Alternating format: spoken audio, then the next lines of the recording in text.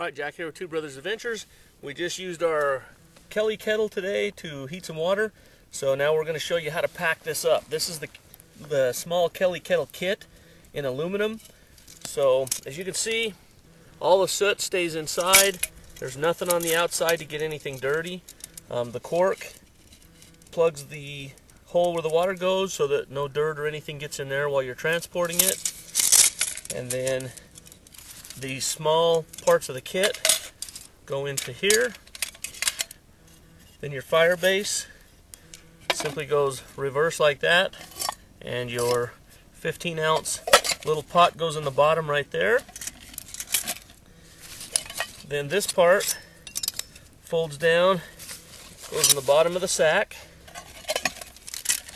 Then this simply goes into the sack. Right on top of it, just like that, all compact, and you're good to go. Just that simple and easy.